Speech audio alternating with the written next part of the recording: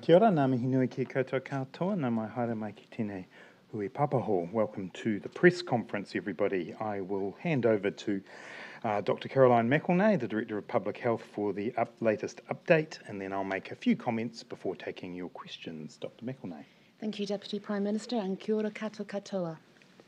There are 201 new COVID-19 cases in the community being reported today.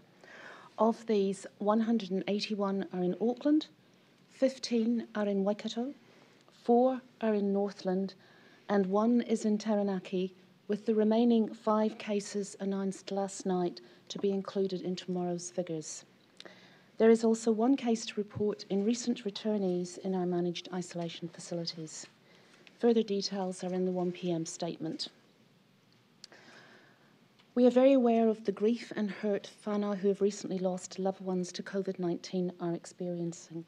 This is a serious virus, and none of us can afford to underestimate it.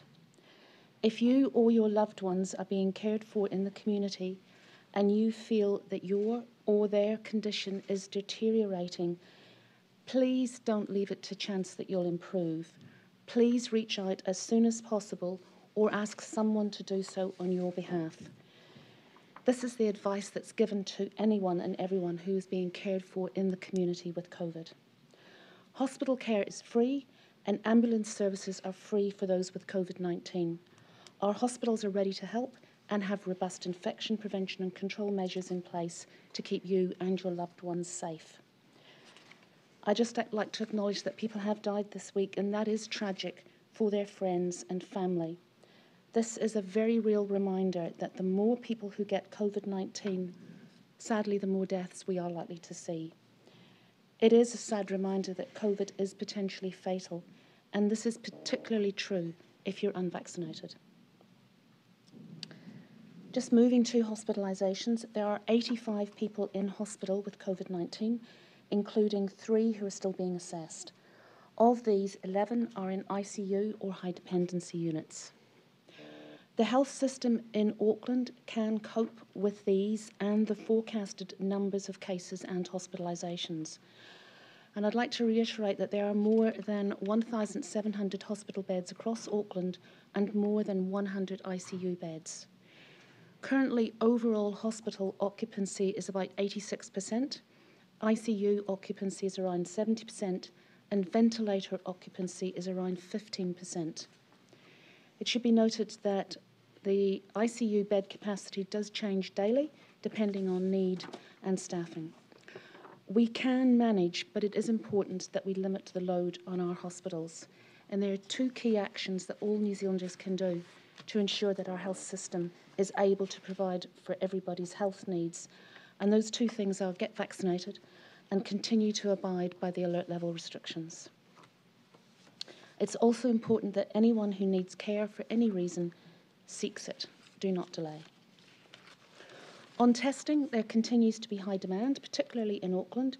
Yesterday, there were 30,653 tests processed across the motu, with 11,683 swabs taken in Auckland alone. Specifically on Auckland, just an update there, public health staff are continuing to urge anyone with symptoms, no matter how mild, to get a test. The focus is currently on those living in Ranui, Sunnyvale, Kelston, Birkdale, Manirewa and Mangere. People living in those suburbs need to be vigilant and get tested if they're symptomatic. There are 18 community testing centres available for testing across Auckland today.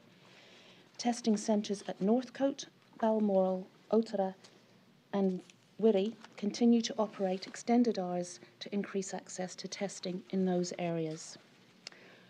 Public health staff are supporting almost 3,000 people to isolate at home. That's made up of 1,382 cases across 929 households. Just an update on Auckland Rest Home in Avondale. A second round of testing was carried out on residents and staff yesterday after 2 residents tested positive for COVID-19. 1 further resident tested positive yesterday and has been admitted to Auckland City Hospital. Other results from the second test of all other residents and staff received so far are all negative. Turning to the cases in Stratford now, 1 of the 6 are in Taranaki Base Hospital and is in a stable condition. The 5 remaining cases are isolating at home. All of these cases are clearly linked and are also linked to the Auckland outbreak. Contact tracing is underway today to determine the movements of the cases and any locations of interest.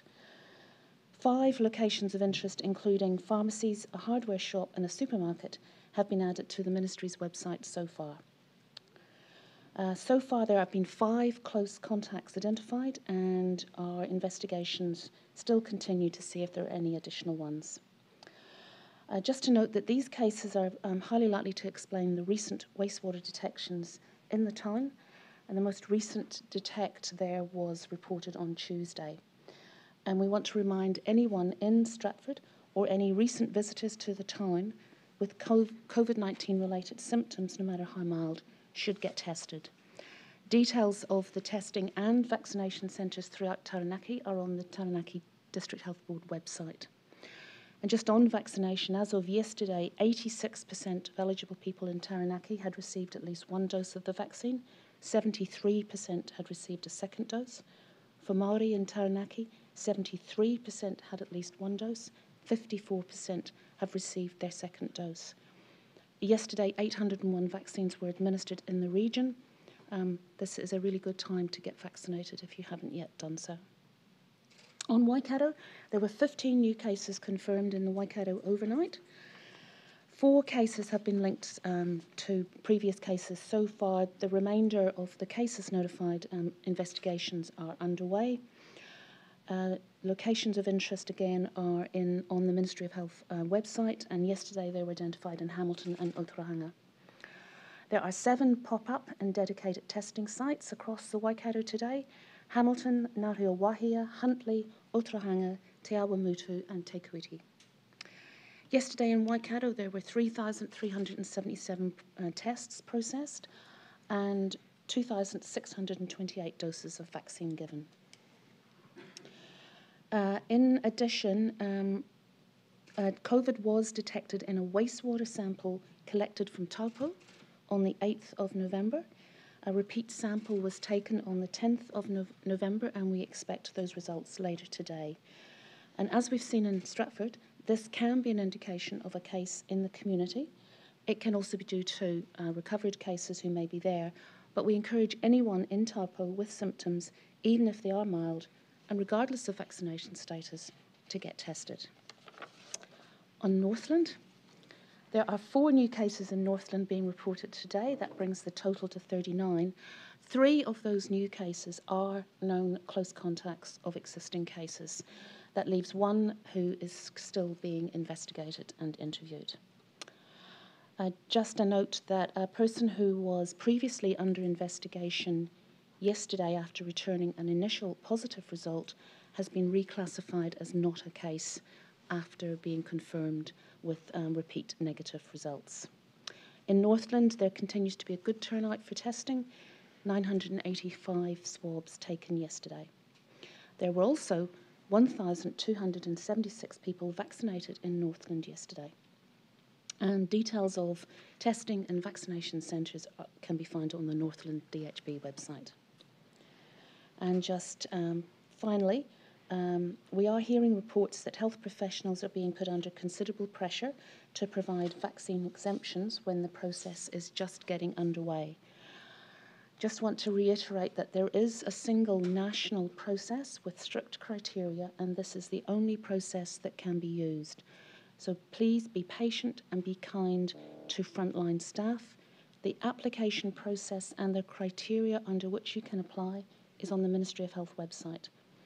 The next step of our process is just to confirm the panel members, which we will expect to do in the next couple of days. Back to you, Deputy Prime Minister. Thank you very much, Dr. McElnay. You will have seen yesterday that we hit 90% of eligible New Zealanders having had their first dose of the vaccine and 80% fully vaccinated. This is an incredible milestone, and I want to thank the millions of New Zealanders who have taken up the opportunity to get vaccinated. On a DHB basis, 6 of our DHBs have now hit the 90% mark for first doses: Auckland, Waitemata, Counties Manukau, Capital Coast, Canterbury and Southern. Some others are very close to hitting that milestone. South Canterbury is 842 doses away. Hutt Valley is just 542 doses away. This weekend, people in those areas could go and get vaccinated and push their DHB past that 90% milestone. And indeed, right across New Zealand, this weekend is a great time for people to get vaccinated and protect themselves, their family, and their community. On the topic of vaccinations, the requirement to be vaccinated for our health and education workforces starts next week. I want to thank the vast bulk of health and education workers who have already been vaccinated. Cabinet has only chosen to require vaccination of workers in the highest risk settings, and this is not a decision that we took lightly. Under 12-year-olds can't be vaccinated yet, but they can get COVID. In fact, about 20% of the cases in the Delta outbreak have been children aged under 12, including babies. So this is one of the reasons we're asking health and education workers to be vaccinated, to protect those who can't yet protect themselves. We've also seen that when COVID gets into school and education environments around the world, that it can spread quickly and easily. For health workers, it's a similar equation. People entering our hospitals, GP clinics and other healthcare settings often have compromised health already. As we've seen in this outbreak, our hospitals and healthcare settings have become some of the key places that COVID is seeding and spreading. Having health workers vaccinated means that those who are sick can have that extra layer of protection from the virus. So getting vaccinated is not only about protecting yourself, it is also about looking out for those around you and those you come into contact with, especially our children and the sick.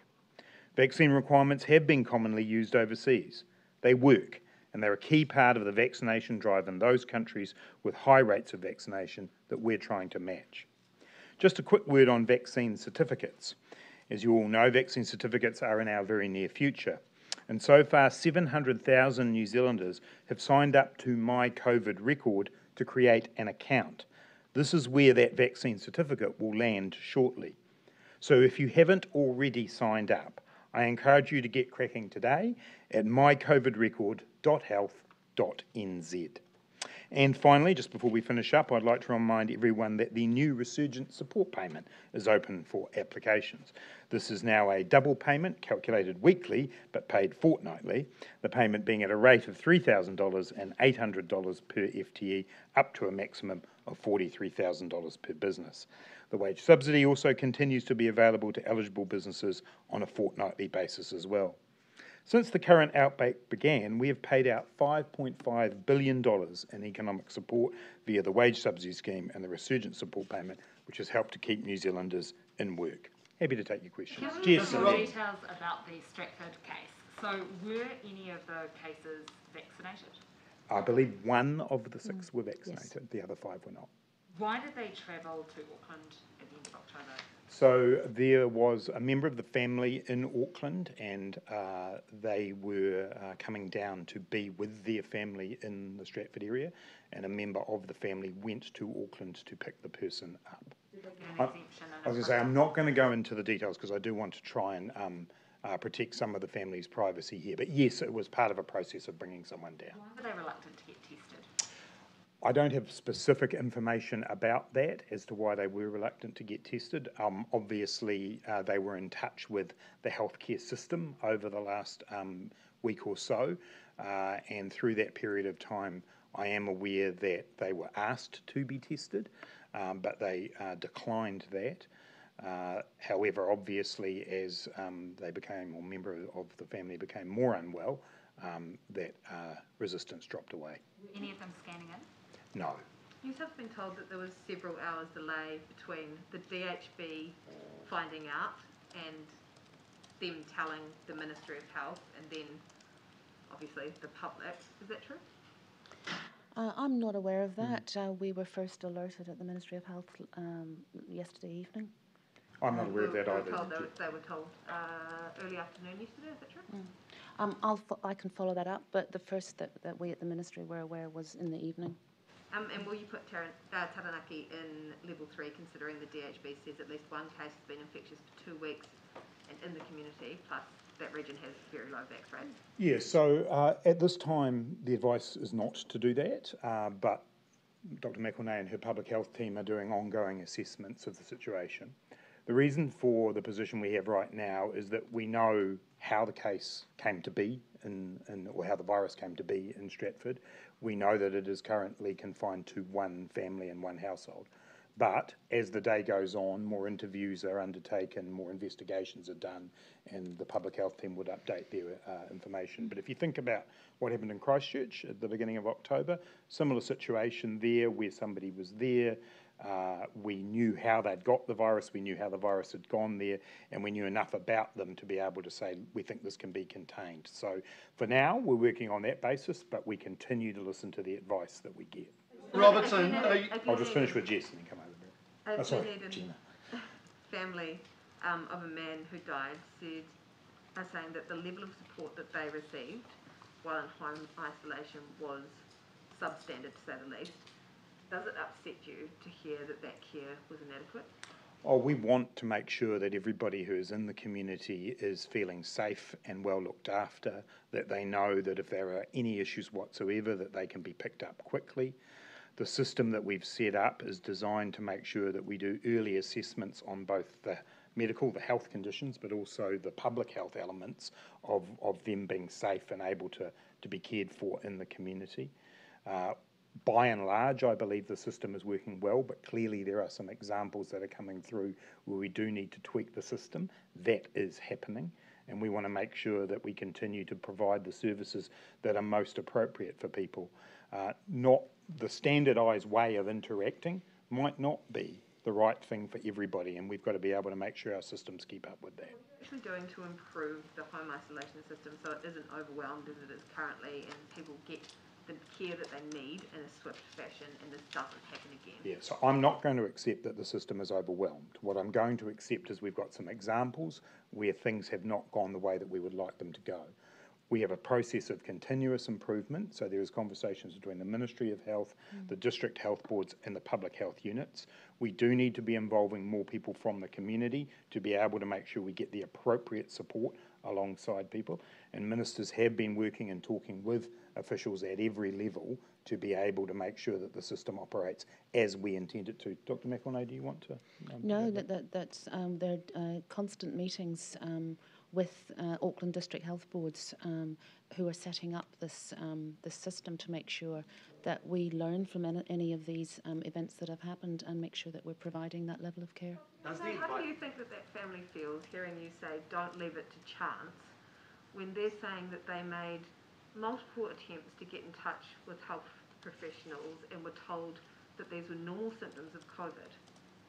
Well, I'm aware that in that particular situation there is an investigation underway to find out exactly what did occur, but I have spoken to the providers that we use for the daily checks that are made to cases currently in the community, and they've assured me that they do ring daily. They go through a number of questions, specifically asking for symptoms and offering additional health professional support if needed, and that's the system that we've got. So I can't go into the details of this particular situation, but it is just hang on a minute. We'll take Barry because I said I would, and then I'll come back down, Craig. are you aware of the Auditor General's report, John Ryan, into the procurement procedures for saliva testing, and that the panel 4 on the panel had conflicts of interest? What's going to be done about that? Well, I'm certainly aware of the report, and obviously the Ministry of Health is the agency that has been looked into there. They accept the findings of the report. I do note, and that Mr. Ryan said he doesn't feel the need to go further, but he has highlighted those issues that have concerned him, particularly around where they can improve their documentation, their communication, and the way in which they worked through the RFP. I would note the ministry was acting quickly at the time. They were trying to make sure that they dealt with a number of uncertainties in the process, recognising the importance of that development. And I'm very confident the ministry will now use the recommendations of the Auditor General to guide their future practice. Dr. McElnay could answer how come 4 people on the selection panel for the company had conflicts of interest. How did that come about? I wasn't involved in any of the processes there, With the but background to it, though. just supporting what Deputy Prime Minister has said, that the report from the Auditor General has been accepted by the Minister. We'll be reviewing those recommendations and making sure that our system's going forward, our processes going forward. How could that possibly happen? Well, Barry, I don't think either Dr. McElnay or I were involved in the detail of how that panel was appointed. What I would say is when we're in these areas where there is a great deal of technical expertise required, sometimes it isn't. I'm not making a specific comment about this because I wasn't involved, but sometimes when there is this kind of technical specialist area, you have to go looking for people who know about this particular type of testing. But clearly, when you're doing that, you should be aware of conflicts of interest. We also know that conflicts of interest need to be managed. It doesn't automatically mean someone can't be involved, but they do need to be managed. So we would expect the Ministry of Health, as we would do in any part of their work, to be aware of conflicts of interest and manage them. I'm sure that will be one of the lessons they will learn from this. Craig. Back to on the home isolation system. Early next week, there'll be this massive exodus of people out of MIQ. Are you considering moving away from the default self-isolation and going back to putting people into MIQ as a default? We continue to put people into MIQ, and those assessments that are done once somebody tests positive for the virus are very much about the suitability of where they are, their own ability to be able to manage and get through. And so if people are in a position now where the assessment is that that is not the case, they go to MIQ. There is room for them to do that in MIQ, and we'll continue to get the balance between what works for people either in the community or at MIQ. Another topic, you mentioned the resurgent payment. Retail reopened in Auckland this week, but we're hearing a lot of shops still remaining quite empty. They're saying they need more support. Is there any further financial support that can be made available, or what's there? As I said when I made my opening remarks, more than $5.5 billion of economic support has gone out since the 17th of August via both the wage subsidy scheme and the resurgent support payment. As of today, that resurgent support payment has doubled. We are doing our best to support people. There have been a number of different reports about retail. There was certainly quite a rush on the first day in certain parts of the retail sector, but equally in others, for instance the Auckland CBD, it's much harder going because there aren't the people there that would normally be in town. But our schemes are set up so that your decline in revenue is what defines how much assistance you get. That's what people will be receiving. Mortgage holidays for business owners. I know the previous loan deferral scheme wrapped up in March. Yeah, so we've maintained pretty constant contact with the banks over the course of this outbreak to monitor the number of hardship type applications that are being put forward. The banks tell us that they're not at the volumes they were last time and that they're being dealt with by banks. And remember, the only reason the government became involved was effectively as an underwriter with a concern that there would be an effect on the overall financial and banking system. There is nothing like that this time, so therefore that really is fundamentally down to an arrangement between those businesses and their banks. Come to Henry. Can you just say, for the advice that is given to people who are home isolating, are there red lines in that advice that basically say go to the hospital immediately, don't bother calling Healthline and waiting for a daily check-in call? In the UK, it seems like if someone is at home and they start coughing up blood, they go to the hospital. There's no waiting around and checking with Healthline who might not be active. Are there those red lines in the advice? Yes, in the daily calls, that's not only do they check for symptoms, but every call is finished with, if anything, if you deteriorate, if you become unwell, ring 111, seek that urgent help. Do not rely or do not wait for the next call, which would be the next day. So that advice is given out on those daily calls. Are you confident that that advice is getting through to people, given the several stories I've heard, particularly on the Herald this morning, about someone who was clearly deteriorating but did not go to hospital? I think, as Deputy Prime Minister said earlier, messages can be given, but sometimes that might not be understood, or it's not received, or people may need a different way of communication with them, and that's one of the things that we're looking at as part of the extra tweaks to the system that we've currently got in place. That is the current system at the moment, is it's a phone call. That may not be the most appropriate method for everyone, and that's where we want to learn how to make that more specific to the needs of individuals and their families. Sorry, Minister Robertson, just one more. You were talking about business support, procedures payments. There's been quite a lot of that this lockdown in Auckland. There's been no support for renters, despite the fact that last year there was quite a lot of support for renters. Renters United have called for more support. TPK actually also called for more support, but were shot down by HUD. Did you at any point consider helping renters more, and why did you choose not to? We kept a very close eye on the experience of all New Zealanders through this outbreak, and particularly low-income New Zealanders. Last time when we made the initiatives we did around, around making sure that people's rents couldn't go up and so forth and so on, that was in the environment of extreme uncertainty as to what was happening.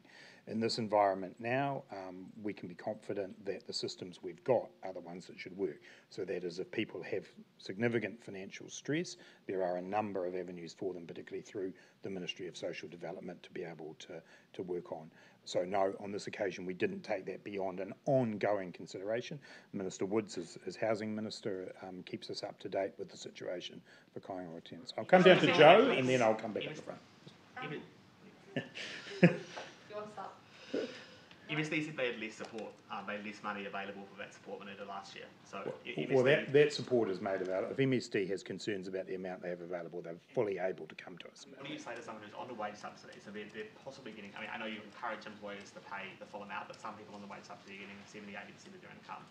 And their rent's already taking up 40% of their income. And there's no control. That means their landlord can't, at some point, ask for a higher rent. What do you say to Well, that? bear in mind, again, we changed the rules so rents could only go up once a year in between now and last time, and we continue to tell people that if they have concerns about their ability to make ends meet, that they do contact MSD. Joe. You mentioned that one of the 6 in Taranaki had been vaccinated. Do you know whether the person who was vaccinated was the person who had the exemption to travel to Auckland to pick up the family member? I'm not No, I aware of don't know that. Sorry, Joe. I can find that out. So is there a situation where a vaccinated person has yet again been able to use their Auckland border, similar to the Christchurch situation where they went for a childcare arrangement? I think that the person, I've got a note here which I just need to check, but I actually think that the person who has left Auckland was the vaccinated person, but I will come back and confirm that. But I mean, on that, and it's come up a lot now, is there still active consideration around people who are getting exemptions to cross that border and come back to other regions actually requiring vaccination for that sort of movement? It's not something that we've got under active consideration right now. Obviously, there are many different reasons for why exceptions might be required. Some of those have to happen at very short notice as well. They're not necessarily things that are planned. So obviously, we want everybody to be vaccinated. The vaccination rates in Auckland are now high, and so we have a limited number of people, but we continue to have to deal with the reasons why people need exemptions, and unfortunately sometimes that means we can't intervene. Can I just ask as well what your view is on the merits, I guess, of moving into the traffic light system for the whole country earlier to use it as a way to sort of nudge the unvaccinated across the line who are living a pretty comfy level 2? Yeah, I don't have a lot to add to what the Prime Minister said to you, Joe. You won't be surprised to learn that. Obviously, we want to create an environment where not only are we all moving forward with vaccination, but there are reasons why the unvaccinated should get vaccinated. I'd say today that there are many reasons for that, regardless of what we end up doing with the traffic light system. In particular, in the very near future, regardless of exactly when that is, if you want to be going to the gym or going to bars, you're highly likely to be being asked for a vaccine certificate. So those reasons exist. Just this week, Air New Zealand have given their announcement about flying. We need people to understand that whenever we go into that traffic light framework, it will be different if you're vaccinated or not vaccinated, and those incentives exist today, but obviously, as the Prime Minister has said to you, we do have the option at the back of our mind to be able to change where we were. What is the timeline on that though? I mean, is it that you would see Auckland moving into it first to kind of get it in and then moving the rest of the country some period after that? And is it likely to be before Christmas so that everyone is on the same page and part of that system before Christmas? I think the Prime Minister indicated to you in the interview that that's what we're working on right now. We still have the target of people reaching 90% in each DHB, and we are moving forward and we're getting closer to that. But obviously we've also got to bear in mind the other commitment that we've made, which is that we will have Aucklanders being able to travel for Christmas. In order to put those two things together, we have to look at what the best arrangements are in terms of the traffic light framework and what we require of people. Those decisions will be made soon. Hang on, we'll just bring it down. We've got some time, although I would indicate that we won't go quite as long today as I did last week. So I'll take people who haven't asked. We'll come to Jason and then back. So can you, if Jenna's got a supplement, On that, okay. So for Auckland to be able to move at Christmas, the whole country needs to be in the traffic light? That's what we're working through. I'm just processing that question. That's what we're working through at the moment. Obviously, Aucklanders, we've made the commitment that Aucklanders will be able to leave. We have to have a system that can support and back that up. The vaccination order originally excluded family carers providing care and support in the home from the definition of care and support workers. The latest amendment to the order has removed that exclusion. Can you explain the basis for that requirement? For example, a father who provided care to his children and in their own home? Do you have anything on that, Dr. McElnay? Not specifically on that. No, sorry. I think my understanding, Jason, I can come back to you on the specifics of the order, but my understanding is that in looking across the broader healthcare sector, we wanted to, A, to provide some consistency, but B, to make sure that if there were people in vulnerable situations, that they were protected.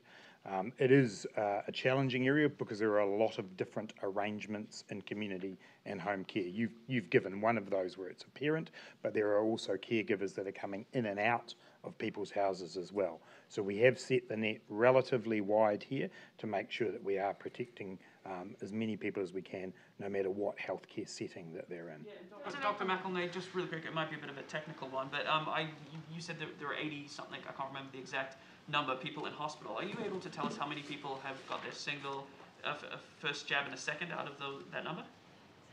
I don't have that split down, but we do provide details on our website of vaccination status, and that's updated. I think it's updated on a weekly basis. I think I can do it. Can you? That's Here great. you go. So, Jason, you're asking about the 81 today. That's correct. Of those, you want to know, so how many of them were fully vaccinated? 5. One who was fully vaccinated, but second dose was less than 14 days. One who had 20 who'd received one dose, and 51 who'd had none. So 51 out of the 81 who'd had none. Sorry, I did say I'd come back over. Just on that Dr. topic. McElnay, can you confirm that MedSafe's now considering an application from Pfizer in regards to the vaccine for 5 to 11-year-olds, and when is the soonest children could be vaccinated? Yes, that is my understanding that MedSafe has received that application. I don't have a timeline on when MedSafe would make that determination. They'll be doing that as they've done with all the other applications under urgency, but using their due processes. So we'll be able to update you when that happens. And just bear in mind too that the process that occurs there is then it comes through the technical advisory group as well. That's right. And then Cabinet makes its decision to use. So there are several steps once the application's been provided. MedSafe also obviously require a significant amount of paperwork. Pfizer's generally speaking been pretty good at providing all of that, but there can be the odd delay getting that through. And I think it's really important that we get this right. This is a lot of New Zealanders want their children to be able to get the vaccine, but they also want to know that we've gone through all of the robust steps. So it will take a little bit of time, but this is a milestone in the sense that the application has been provided. Just take a follow-up. Would New Zealand wait to receive child-sized vials, or could we dilute the adult vials, and so in that way we could get started sooner? My understanding is that it's a different preparation, so it's not something that you can take the adult vial and use less of. It's actually a specific paediatric formulation, but obviously that's what we will await MedSafe's view on on that. By the way, I'm just conscious of our time here because both Dr. McElnay and I have a meeting that we need to get to for 2 o'clock. So I'm going to take people who haven't asked a question yet, and I'm going to go to Amelia and then to Monica. Thank you. Dr. McElnay, how can you say that the Auckland healthcare system can cope with the cases when the nursing organisations just put out a statement saying that severe staffing shortages are impacting patient care because they do not have the staff, even if the healthcare system has the beds? Well, I base my statement on the conversations that we've had with the district health boards and the chief executives there and the senior managers, and that's what they have been telling us with the numbers that we're seeing and what we project in the near term is that we do have the capacity. Sorry, no, we're not going to take a different question. I said we'd come over here. Yep. And another legal... It's a different question. I said we've got to move around. So, yep. It seems inevitable that Māori vaccination rates will probably still not be as desirable once the traffic light system kicks in. So has the government reached out to iwi Māori to ask them, to resource them for ways to keep their people safe while the country keeps moving? Absolutely, and it's really important to remember that the vaccination campaign doesn't stop when we reach 90% anywhere. It's vitally important that we continue to see people vaccinated, and especially in groups such as Māori where the rates are lower than the nationwide average. The 2 parts of the $120 million funding that we announced on the 22nd of October, the first half of it was about straight-out vaccination campaigns. The second part of it was specifically designed to do what you're talking about, which is to support not only iwi but other Māori groupings to be able to help us design some of the ways in which we're going to be able to manage the traffic light system. The government support iwi, for instance, putting up a roadblock to stop Aucklanders from going into some areas just because of the vaccination rates? Would that be something that they'd support? That's a discussion that obviously would involve the police significantly, but also we would want to move obviously very carefully if that was a consideration. We've had really good relationships, particularly in the far north, with the iwi groups who've been involved in the roadblocks there. We want to make sure that if that were to be a consideration, it'd be worked through with everybody. But at this point, no, that's not something we'd be putting money towards. If that's happened and where it has happened, we've seen really good cooperation between the police and those running those checkpoints. I'll just come down the front. Sorry, Amelia, no. I had one question. Yep, and News Hub's had several, and we've only got a limited amount of time, and other agencies have had none. Yes. On Taranaki, do any of the cases under 12, or have any of them been to schools? Are there any possibilities that it's been into quite large exposure sites? Yes, there are 3 who are aged under 12. From the information from this morning, there didn't seem to be any schools that had been identified as locations of interest. Obviously, those are the details that we want to go back and just check, and we'll be getting further updates this afternoon, but at this point, there's not that I'm aware of there's any locations of interest that are schools. Okay, here. What is the current, or Minister, or Dr. McElnay, what's the current average waiting time or processing time for tests? And what happens if somebody who needs one of those 72-hour pre-departure tests leave Auckland doesn't get it before they leave? Because we've heard from people who say it's been 72 hours, they haven't got it back. And I heard from someone else who didn't get their result, and the clock was ticking. They went to the testing centre themselves and were told that somebody just forgot to text them the result. Well, obviously, in situations like that, there is going to be the odd example of a human error that might cause something like that. The timing, the median processing time for swabs arriving at a lab and being reported at the moment is 21 hours.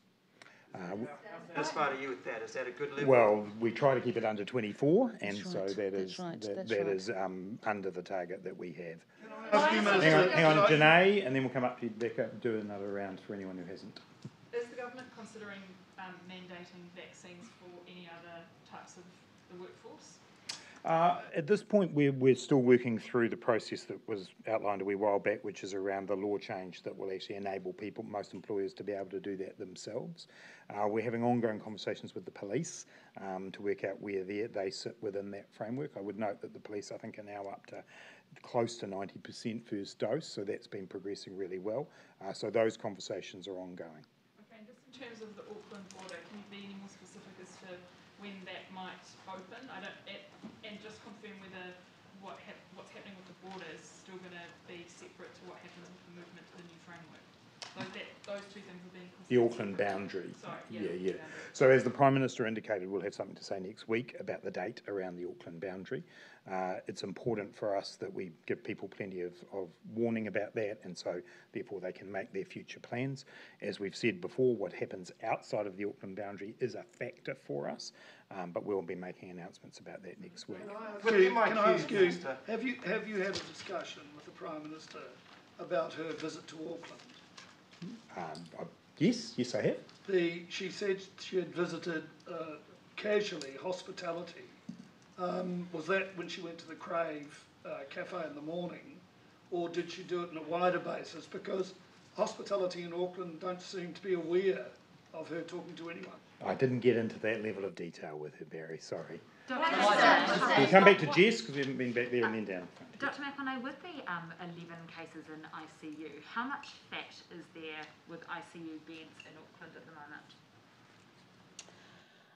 I do have those details, but certainly ICU is one of the ones where there is capacity, and certainly in terms of the ventilators in ICUs, there's significant capacity at the moment. So ICU occupancy is around 70% at the moment, so there is room. And as Dr. McElnay said in her opening comments, the thing you have to remember about ICU capacity is it changes every day.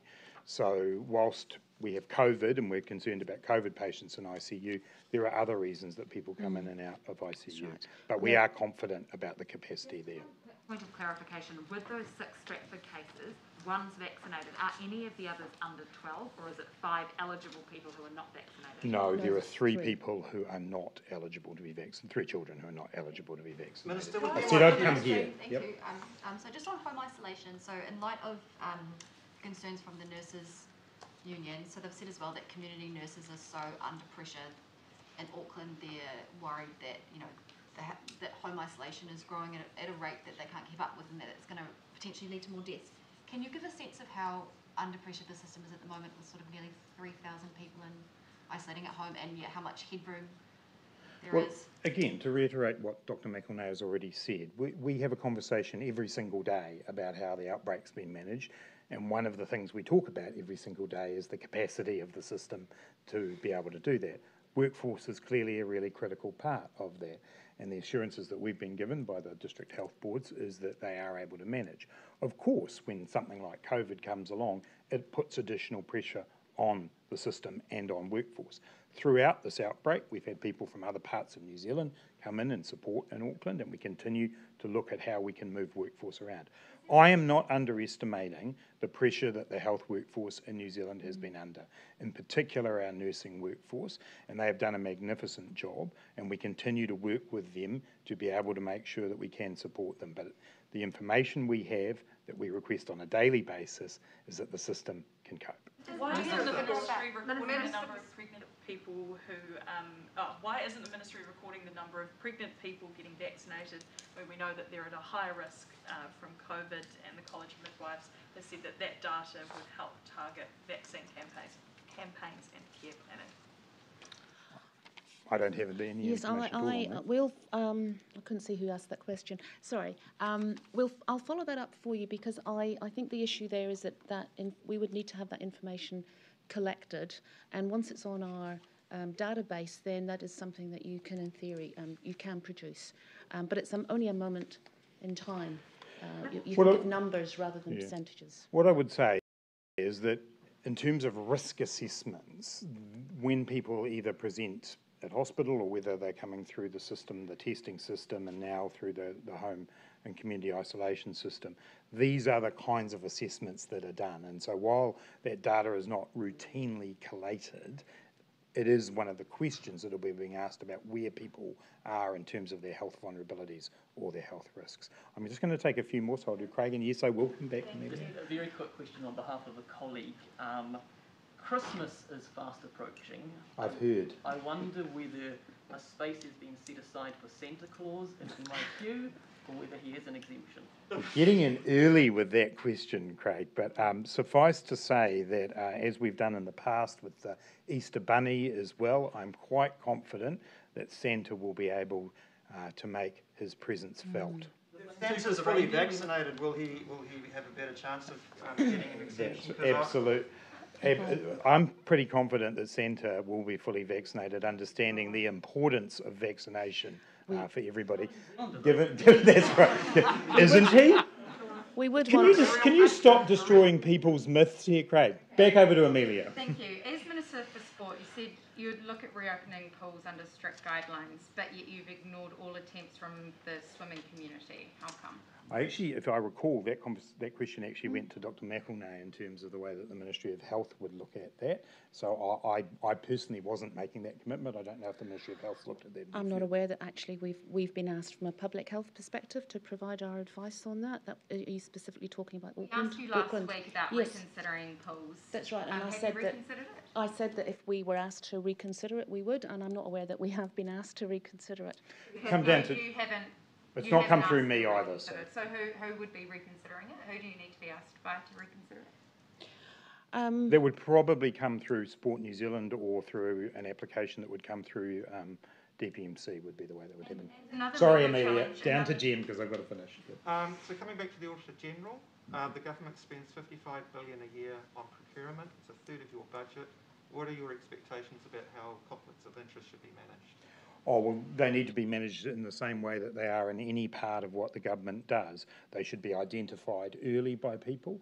An assessment is made as to whether or not they can be mitigated against, because as I said before, just because you have a conflict of interest doesn't mean you have to completely remove yourself. You may, for example, remove yourself from one part of a process where you have a conflict, and so we would expect that. Where those conflicts can't be managed, then alternative people should be able to be brought in. What about disclosure? I mean, it took a lot of effort to find out who was on these selection panels and who's advising them and what their conflicts are. Shouldn't all that be out in the public for the participants to see and for reassurance that it's going to be kosher? Yeah, I guess we try to release as much information as we can. When it comes more generically to appointments, often that is very personal information. And so we do have to sometimes be a little bit judicious about the way in which personal information relating to appointments comes. But as a matter of practice, we should be releasing as much information as is appropriate under the OIA. Okay, folks. Sorry, Jenna, we'll just take you and then we'll finish. Yeah, what is the government's message to groups still trying to get out of being vaccinated? Obviously, another legal challenge of the vaccine mandate has been rejected by the High Court. So what's your message to those trying to get out of their mandates? My message is that we need the maximum number of New Zealanders to be vaccinated. And as I said in my opening remarks today, we haven't taken decisions about mandating lightly.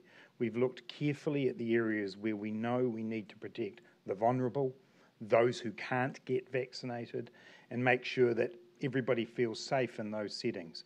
My message is the vaccine we've got is safe.